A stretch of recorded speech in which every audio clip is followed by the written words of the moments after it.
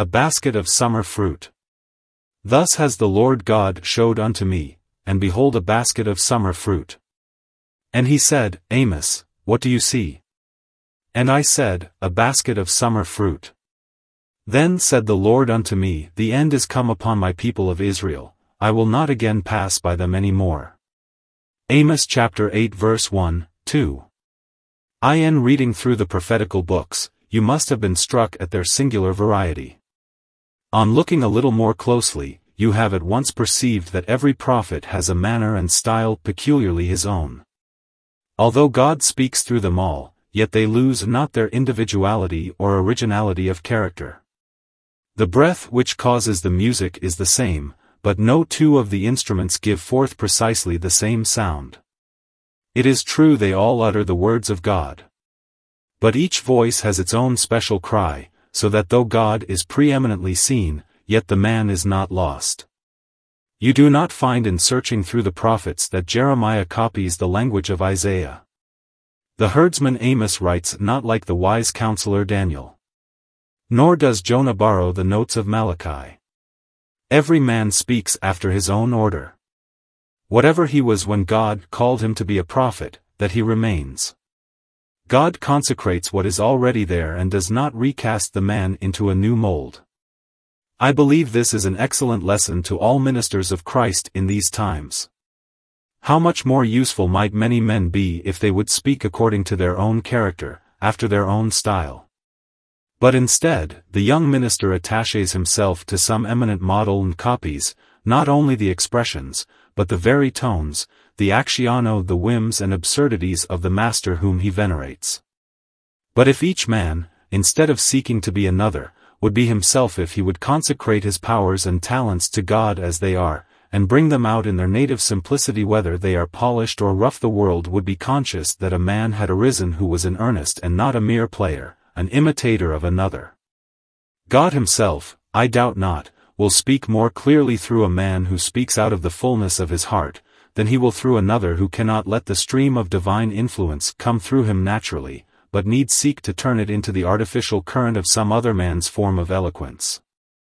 I am led to make these observations, because this is specially the case with regard to Amos. Amos was a herdsman, a keeper of cattle, and all through his book you find him continually alluding to his peasant life. He seems to have been an honest, homely countryman, and he talks to us about sheep which have been rent in pieces by the lions of the kine of Bashan, off the cart full of sheaves, of sifted corn and ploughmen and vine-dressers. He does not mount to the sublimity of Isaiah. He has no golden mouth like that Chrysostom among the prophets. He never soars to the height of Daniel, he lacks Ezekiel's eagle wings and the weeping eyes of Jeremiah.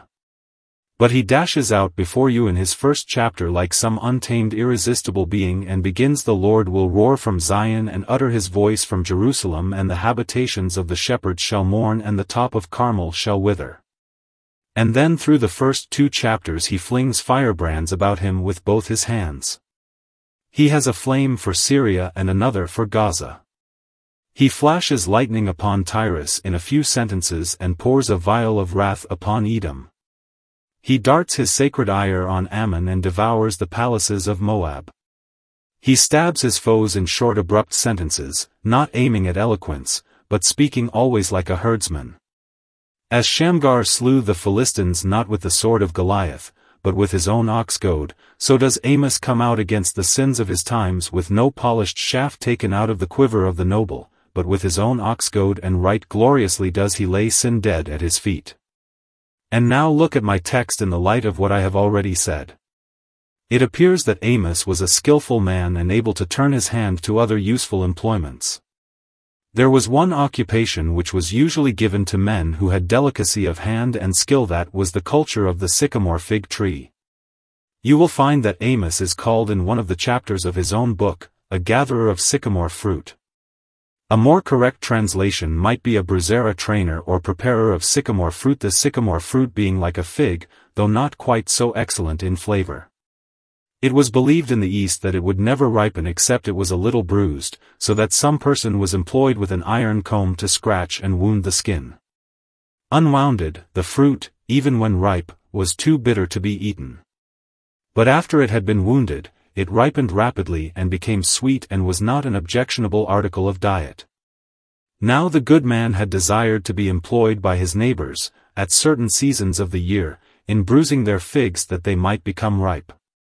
And now, in one of the visions which God gives to him, he sees neither the seraphim of Isaiah, nor the cherubim of Ezekiel, but he sees a basket of summer fruit, a vision suited to his capacity in harmonizing with his occupation. There is no need for any labored disquisition. There are no hard words in a herdsman's language and no great mysteries in a herdsman's vision. There is a basket of fruit which is so ripe that it has been gathered, and it is a sort of summer fruit which will not keep until the winter, but which must be eaten at once.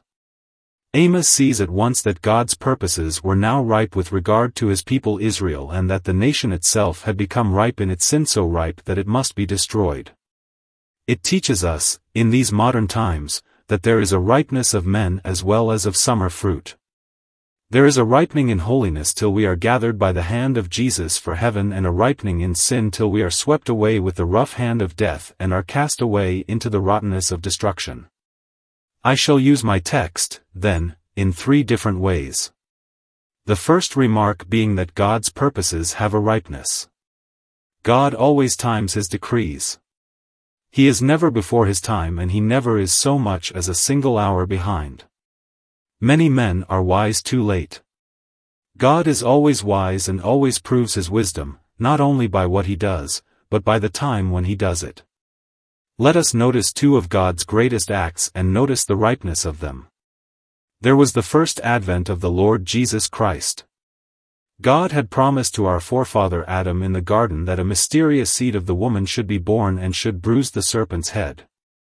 In mysterious signs he had shown to his people that a Messiah was coming. By many of his prophets had he spoken of Emmanuel, God with us. But for thousands of years the Lord came not. Although sin was rampant and the darkness dense, nothing could excite the Lord to an unwise haste.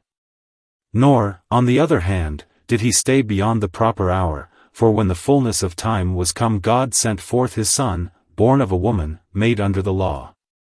In heaven we shall probably discover that Christ came to die for our sins precisely at the only fitting moment, that in fact, redemption's work could not have been so wisely accomplished at the gates of the Garden of Eden as on Calvary. And that the reign of Herod and the Roman Caesar afforded the most fitting era for the sacrifice of the cross. And so shall it be with regard to the second advent of our blessed Lord and Master. We are apt to say, why are his chariots so long in coming?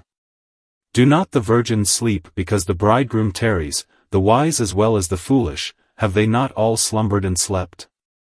And many are the servants who say in their heart, My Lord delays his coming, and are ready therefore to beat their fellow servants, to drink and to be drunk. But cheer your hearts, you who look for his appearing, he will not come too hastily, for why should the sun arise until darkness has had its hour?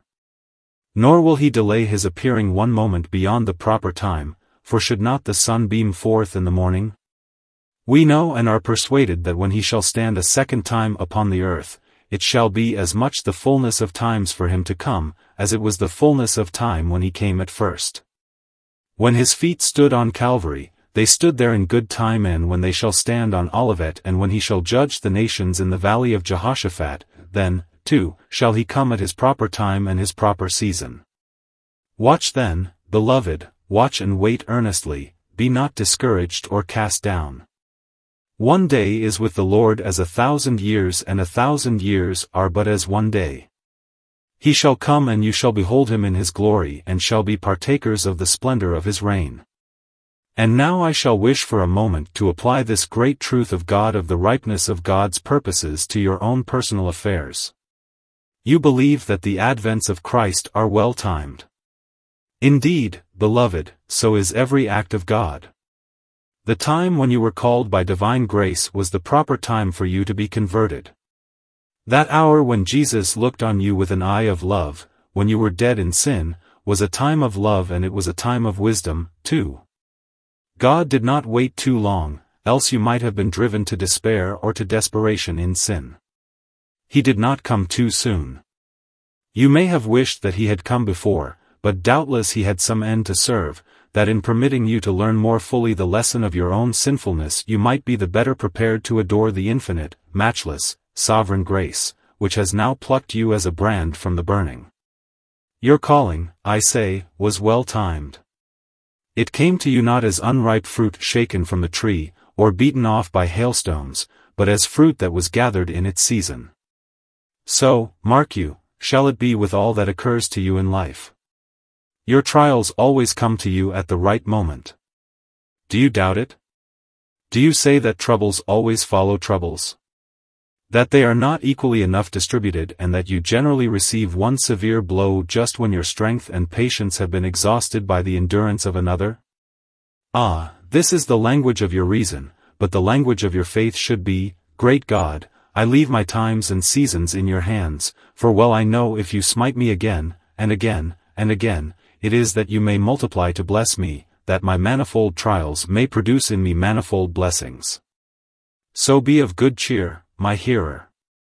I know that in looking back, you have seen that your troubles have come to you at the right time. Have they not always come just when you had strength to bear them, or else, have they not come just when they were required to wean you from this world, to deliver you from carnal security into which you had well near fallen? Or to wake you up from some deadly slumber of indifference, which might have destroyed you? And mark you, as your trials, so your deliverances. You want deliverances now. God will not give it to you in your time, but in His. He will not send to you His mercies before their date. You shall wait until the tribulation has had its perfect work, by producing patience. Then the hour of your extremity shall be the hour of God's opportunity. He knows when your strength is spent and you are ready to perish, then shall the Son of Righteousness arrive with healing beneath His wings. Your deliverances from trouble shall always come to you in time enough. But they shall never come too soon, lest you be proud in your heart. Learn, believer, to be resigned to God's will. Learn to leave all things in His hands. It is pleasant to float along the stream of providence. There is no more blessed way of living than the life of faith upon a covenant-keeping God. To know that we have no cares, for He cares for us. To know that we need have no fear except to fear Him. To know that we need have no troubles, because we have cast our burdens upon the Lord and are conscious that He will sustain us. And oh, how sweet is it to look forward to the day of our death in this way, to feel that, plagues and death around us fly, but until He pleases, we cannot die. We may walk among 1,000 graves, but no grave shall open its mouth for us. We may stand where pestilence is blazing forth and devouring the nations as the fire devours the stubble, but we must lie secure. We are immortal till our work is done. God's purpose for our death shall not be fulfilled till that purpose is ripe, and surely we would not have Him wait longer than His appointed time. I take this first head by way of cheering my own heart and yours. For I am persuaded that the doctrine of predestination, blessed truth of providentias, one of the softest pillows upon which the Christian can lay his head and one of the strongest staffs upon which he may lean in his pilgrimage along this rough road. Cheer up, Christian. Things are not left to chance. No blind fate rules the world. God has purposes, and those purposes are fulfilled. God has plans, and those plans are wise and never can be dislocated. Oh, trust Him, and you shall have each fruit in its season, the mercy in its time, the trial in its period, and the deliverance in its needed moment. 2. And now I turn to the second point. Nations have their ripeness, and that when they come to their ripeness they must be destroyed. We may see in this basket of summer fruit a picture of them. In the case of these summer fruits there was a need that they should be at once eaten. And there is a need when a nation has become ripe in sin that it should be given up to destruction. There are such things as national sins, and there are consequently such things as national punishments. In looking back upon the history of the world, though skeptics might entertain a doubt as to individual transgression and personal punishment, they must confess that there have been such things as national judgments sent from the hand of God. If I could take you today to the dreary wilderness of Babylon, would bid you listen to the hooting of the owls and shiver amid the lonely ruins, I would remind you that this was the throne of one of the greatest monarchs. You ask, And why were these people swept from off the face of the earth? Why has the palace been consumed with fire and the beautiful city become desolate? We can give you but one answer: that the sins of this people at last became so intolerable that from the very force of its own rottenness it crumbled to decay. We take you again to Greece and bid you stand among the fallen pillars of its glorious temples. We show you the broken memorials of its ancient idolatry. We point to the fact that all the glories of Alexander and of Macedon have long since been eclipsed. And if you should ask the same question as you did at Babylon, who slew all these and gave their cities for a prey?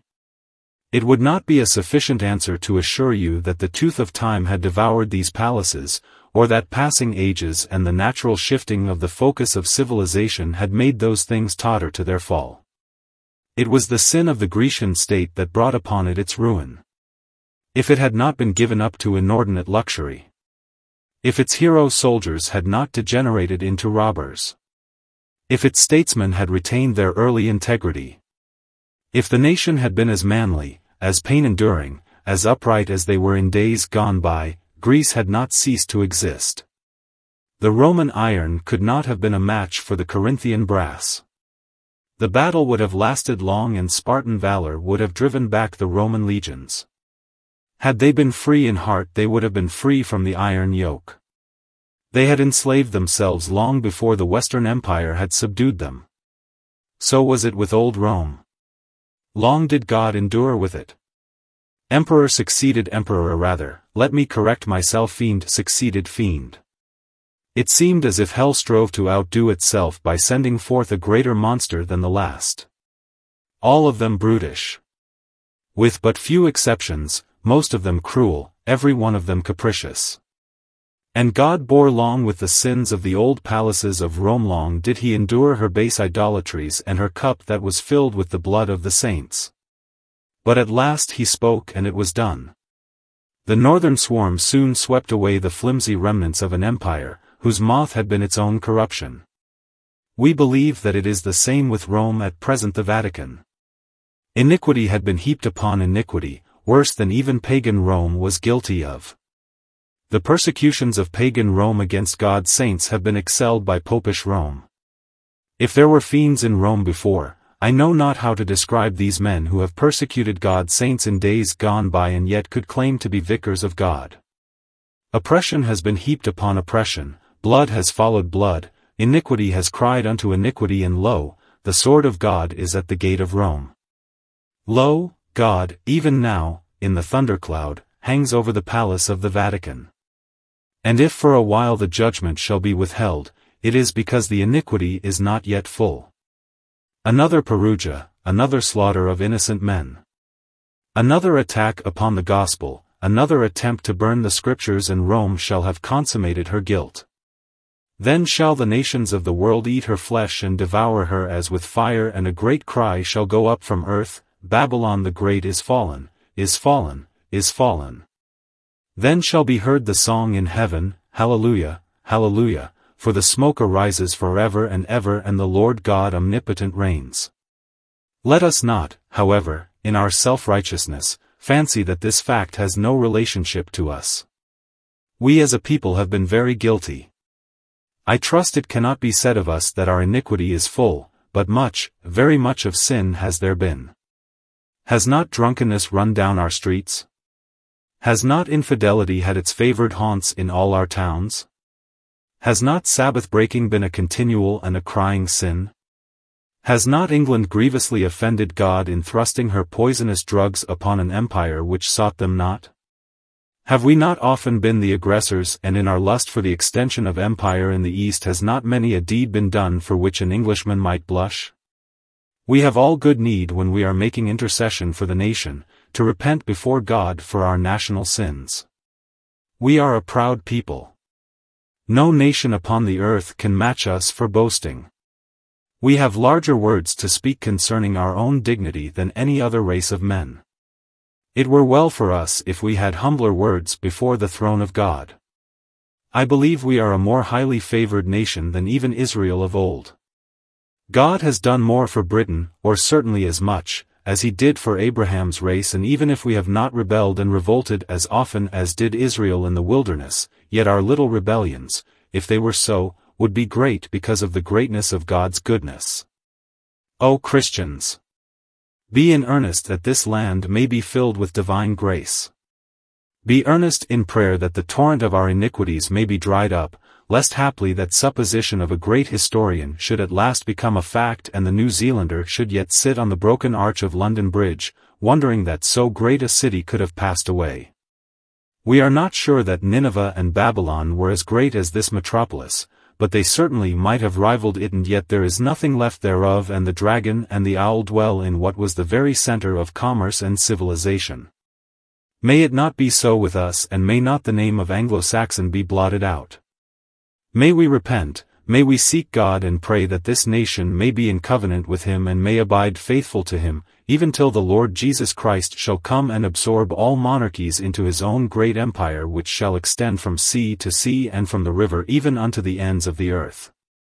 3. I shall now pass to that which is the main business of this morning's work. May God help me therein and give both physical and spiritual strength. I now come to deal with each man before me. The basket of summer fruit which Amos saw before him, would now bring before your own eyes. You see a basket full of fruits quite ripe and requiring to be eaten. Here is the picture of what some of us are and what all of us must be. In the first place, with the righteous man there is a time of ripening. In one sense, the moment a man is converted he is fit for heaven. In another sense he is not fit, otherwise God would take him at once to Himself. The Christian, when first converted, is but a bud upon the tree, a mere blossom. There is need that he grow unto perfection, and that fruit should become ripe fruit. Christians are every day ripening by the perfecting energy of the Holy Spirit, without whom they can never advance in the divine life. But the Holy Spirit uses means, and upon these I shall enlarge. Believers are each day ripening by the care of God, the great husbandman who looks for fruit from men and walks among the trees each day and bids the sunshine of His love and the dew of His kindness fall upon them, that they may bring forth much fruit. They are ripened by every providence which passes over them. The cold wind ripens them. Even winter's frost, which might destroy our fruit, ripens that which grows in the garden of the Lord. The sorest tribulation which ever exercises a believer is a ripening dispensation and is making him ready to stand in the full development of His grace before the glory of His Father's throne. In fact, without affliction, no Christian can ever ripen.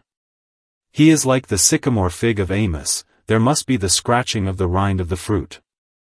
There must be a bruising with the iron comb, or else the Christian will not become ripe.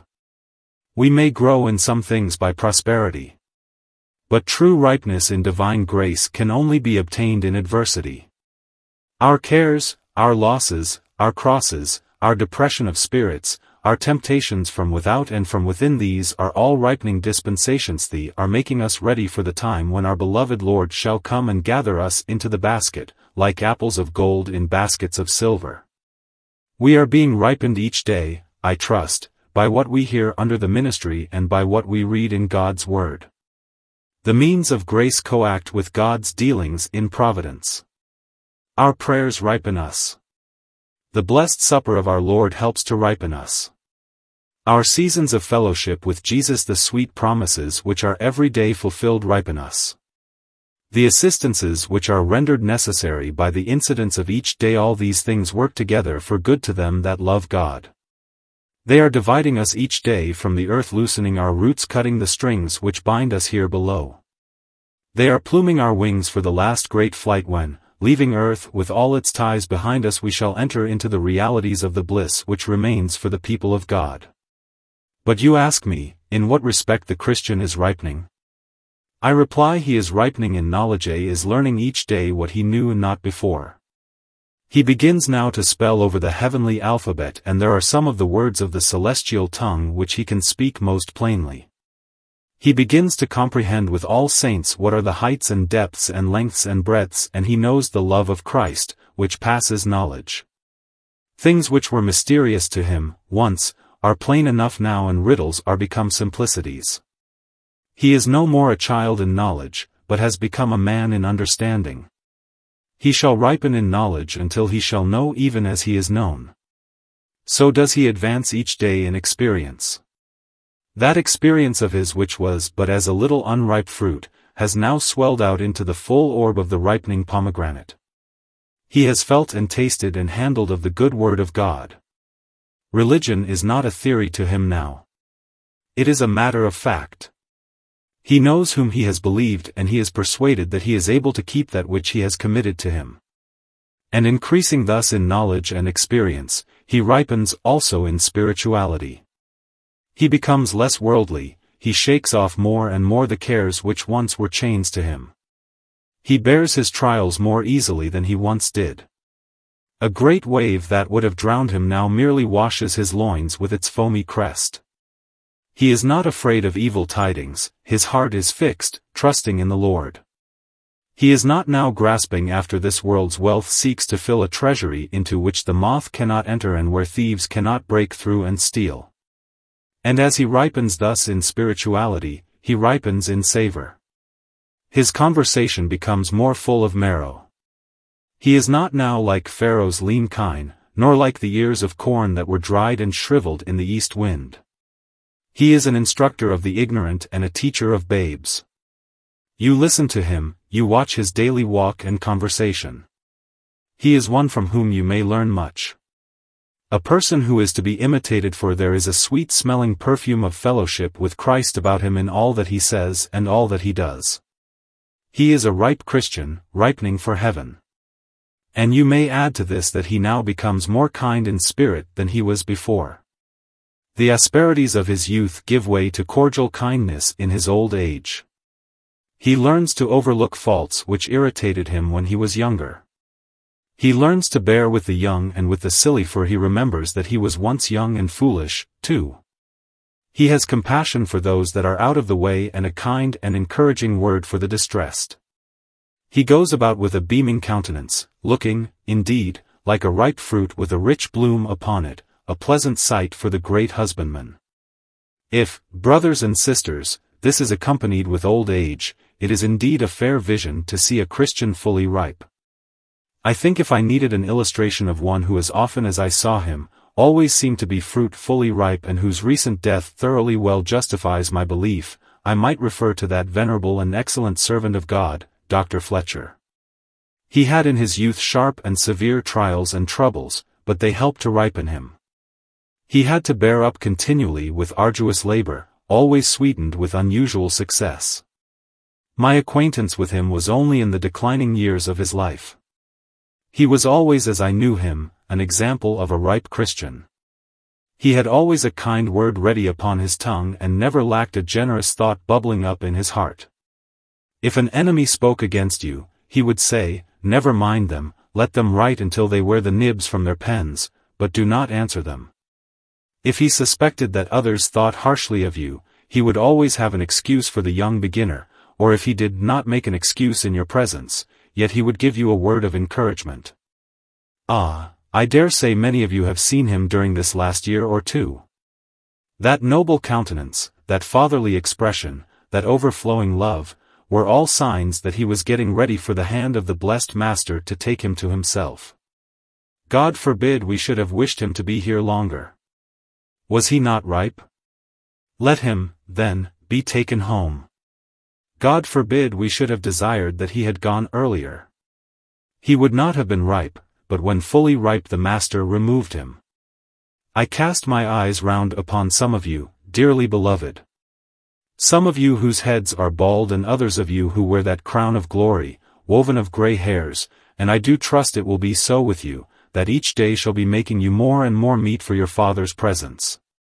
When the silver cord shall be loosed and the golden bowl shall be broken, when they that look out of the windows shall be darkened, and when the pitcher shall be broken at the cistern and the wheel shall be broken at the fountain, may your spirit return in gladness to God who gave it, that you may rejoice in him forever and forever. I do not like to see a Christian die like a boy who leaves his play because he is tired of it. I do not, on the other hand, like to see a Christian go from this world like a boy who is flogged out of his play and who is sorry to leave it. I like to see him like a fair ship which has all its cargo on board and all its passengers on deck. The flags are flying and the pennants streaming in the gale. All the canvas is fully stretched and it waits till it is just high tide. The tide begins to roll out towards the sea and it sails on the head of the tide with the wind bellying out the sails, and so has the soul an abundant entrance into the joy of its Lord. May it be yours and mine, as many years as we shall live, to be each of us ripening for the rest which remains for the people of God. Lastly and very solemnly, now, may God the Holy Spirit bless what I shall have to say concerning a ripeness with which the sinful and ungodly, all of you who are unconverted, are ripening. You are being ripened from within. The depravity of your own heart is developing itself every hour, and though the heart can grow no worse, yet will the outward life grow worse by a ripening process from within. The fermentation of your own depravity shall prepare you for destruction. Satan, too, is daily busy with you, to try and make you grow in vice. He is an apt teacher, for well is he skilled in it, and he will leave no stone unturned to make the young beginner in sin sit in the chair of Belial and become a very doctor of damnation. Yes, as a creature planted in the field of providence, you are daily ripening in sin. Are you prosperous, do you not become proud? Do things go amiss with you, do you not murmur against God? And are not your pride and murmuring each a species of ripening for the great day of God's wrath? Ah, and I speak to some today who are getting ripe in sin by being taught and instructed in evils which they never knew before. Young man, have you been lately taken into a firm where you have been taught by other young men, more advanced than yourself, some new folly, some new iniquity which you never knew in your country home? You are being ripened for hell. Old man, have you just come to that period in life when you are able to teach others iniquity and guide others into sin? You are not as Amos, who could ripen fruit for God, but you are become a bruiser of sycamore fruit for Satan, helping Satan to ripen the fruit in his own diabolical garden. I speak to some here this morning who have strolled into this hall from curiosity, who are growing very ripe in sin.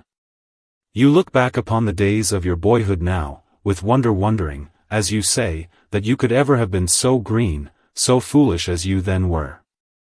Ah, but what is your wisdom now? Has it not been an advancement in guilt? Have you not looked upon sin so long that you are being changed into its image, from iniquity unto iniquity, as by the very work of Satan himself? Are not some of you conscious that you know things now that you did not know years ago, and that you can indulge with hardness of heart in crimes that would have startled you in days gone by? Oh, look back, I beseech you, upon the hours of your comparative innocence, and mourn over the thought that you are growing riper and riper and riper each day, and everything that happens to you is conspiring to make you rotten ripe. Before long you will fall from live spreading tree and utterly perish. And do you ask me in what it is that the sinner ripens? I could not give you particulars in such a case as this, but certainly most sinners ripen in knowledge of sin. They ripen in love to sin, and they ripen also in the hardness of heart which enables them to commit sin with impunity. And with some, sin has attained such a ripeness that they dare to blaspheme God. They have grown so rotten ripe, that they will even dare to say there is no God, or think that he is blind, or ignorant, and will not see and punish sin in the sinner. It is an awful sign of nearness to hell when a man begins to think that he can doubt the existence of God. I consider that time is lost in controverting with men upon this point. We are not to controvert but to denounce. I should not expect to teach a serpent to change its hissing for music, nor do I think that while men are unregenerate it is of much use to teach them to exchange their infidelity for formality. God himself must convert those who have gone into infidelity with his own word, for our reasoning are powerless. We must pray for them.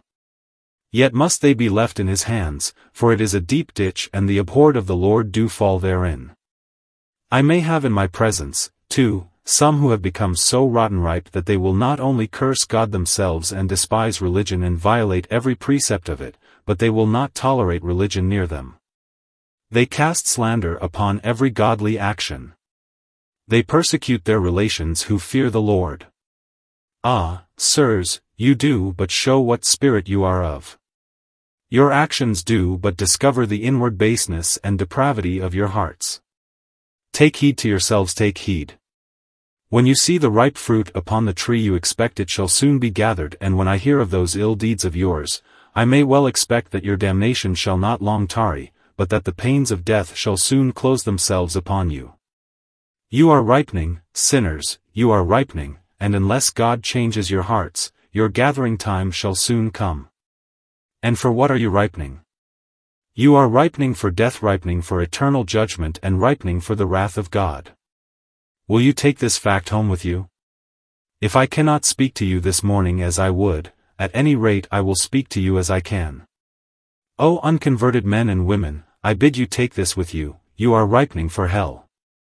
And some fruits ripen very quickly, and those that ripen slowly ripen surely, and the gathering time shall come. The righteous shall be gathered and be as apples of gold in baskets of silver. And you shall be gathered and be as grapes of Gomorrah, and be cast into the winepress of divine wrath, to be trod in his indignation. Does the prospect please you? Are you prepared to make your bed in hell and to lay down in everlasting burnings? Oh, remember, if you take the road, you must take the end. If you will have your ripening time of sin, then your rotting time must be a time of damnation. Be not deceived, God is not mocked. He will not change his dispensations for you.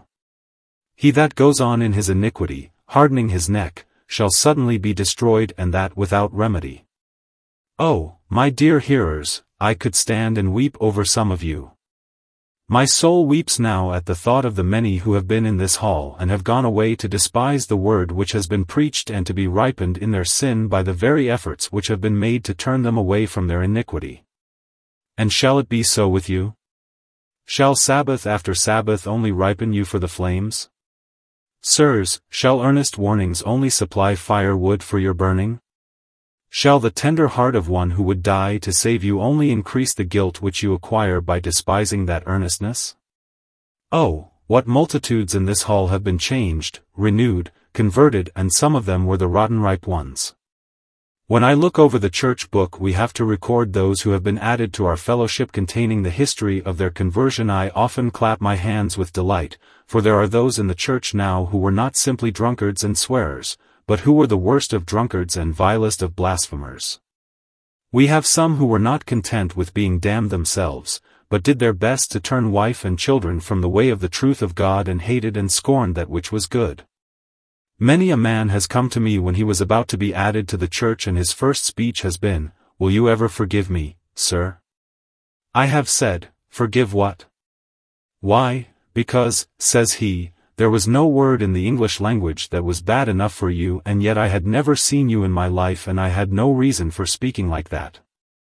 And oh, if I have cursed God's people and said all manner of evil of them, will you forgive me?" My reply has been, "I have nothing to forgive.